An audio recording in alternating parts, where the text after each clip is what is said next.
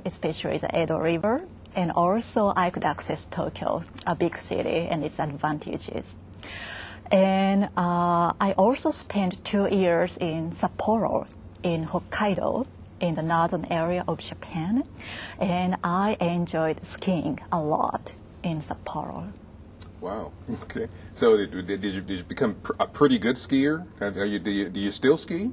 Oh, yes. Sometimes I do. Yeah. Yes. Was it kind of how does skiing make you feel? Basically, you're out there, kind of, by yourself in nature. And right. Exactly. When I enjoy skiing, I feel the big wide nature. So I see a lot of mountains and lots of snow, and I feel, very comfortable and very, serene. Yeah, very comfortable in the big nature. So I like skiing. Okay. Tell me about some of your other interests growing up. What else did you like to do? Well, in Sapporo, it has a beautiful night sky. So I like to watch the stars. And it, made me interested in space. And in Matsuda City, it had a planetarium. So I could learn the stars and the constellations for just 30 cents each visit. So I went there very often with my older brother, and it widened up my interest in space as well. That sounds like a bargain, 30 cents each visit. Yes. That's great. Tell us how you would characterize the value of education in your life.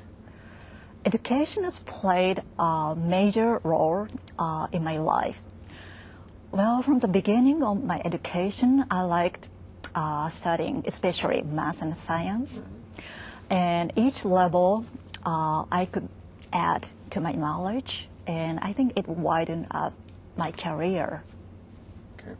Can you tell us about your educational background, starting from high school graduation, post-high school, after high school? I see.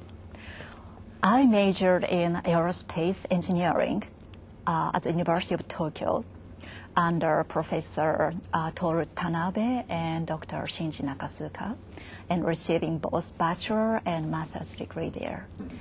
I studied especially space transportation systems and space robotics. Also, I had an opportunity to study for 1 year at the University of Maryland. And there was a huge water tank, which was 30 feet in depth. So we put robots in the water tank, and we could simulate microgravity. So it was a very interesting experience to me. Okay. Do you recall when it was that you first got the notion that you wanted to be an astronaut? Yes. When I was a child, I liked to watch science fiction movies like Star Wars.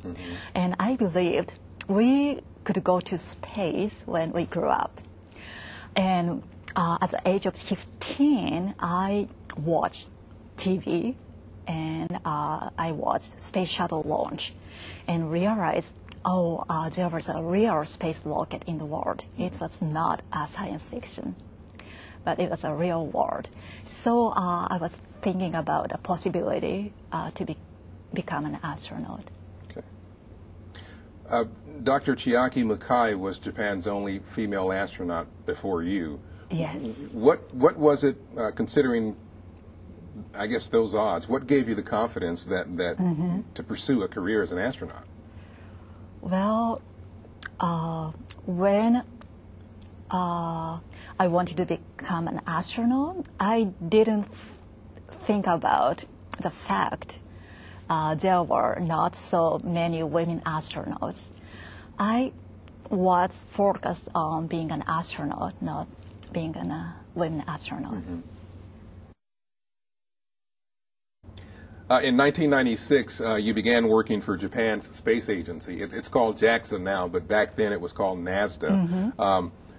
Tell us about the jobs that you held when you first started, and from there, walk us through how you eventually made it to the astronaut corps. Yes. In 1996, I started working in NASA, which is now JAXA, as an engineer. And I helped the work on the development of Kibo, the Japanese experiment module, which is now attached onto the International Space Station. So it enhanced my desire to become an astronaut and to go and work on the International Space Station, especially on Kibo. And in 1998, I applied for the Japanese astronaut corps. This was my second try. And Japanese Space Agency has a similar selection process like in NASA's. We had comprehensive examinations, medical examinations, and some physical fit check, and several interviews. And the whole process took almost 1 year. So when I was selected, I was so excited and felt very thankful to many people who have supported me. Okay. Continue the story from there then. Tell us what you've done since becoming an astronaut and how you eventually came here to Johnson Space Center. Yes. In 1999, I started my basic training.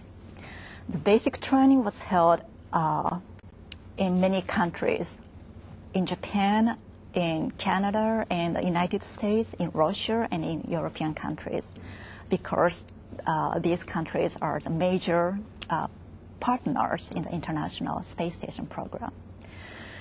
And after I finished my basic training, I went to Russia for 7 months in the Star City to get qualified as a flight engineer of the Russian spacecraft Soyuz.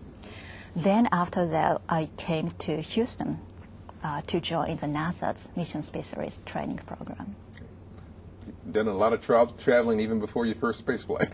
Yes, exactly. Okay. STS-131 is your first space flight. Tell us the story of where you were, what you were doing when you found out you'd been selected to make this flight. Oh, yes. I was visiting Japan for training when I received a message from the astronaut office chief at that time, Steve Lindsay. So when I read his message, I was so excited and felt, very thankful to my families and to all the people who have supported me. Okay. What are you most looking forward to on this mission? What are you looking forward to seeing or experiencing the most? Of course, I'm looking forward to working with my crew members to fulfill the mission objectives. And also, I'm also looking forward to watching the Earth from space. And I believe I will enjoy the microgravity feeling as well. Okay. This mission will commemorate a milestone for JAXA. It'll mark the first time that two Japanese astronauts, yourself and Soichi Noguchi, have been in space together. How special will that be for you and for Japan? Yes, this is a very big step to Japan. Of course, for the American astronaut, it is usual.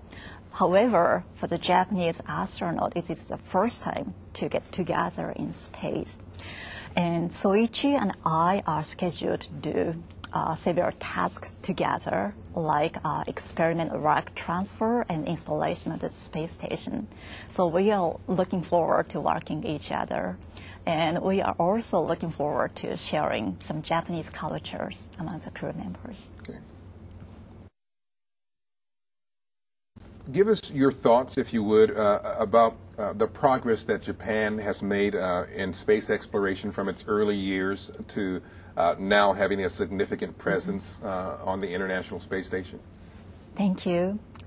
Japan has come a long way from a pencil rocket, a very small, tiny rocket, to the H2 rocket, which recently delivered H2 transfer vehicle to the International Space Station successfully. Also, Kibo, the Japanese experiment module, is now attached to the space station. And in keyboard, there are lots of science experiments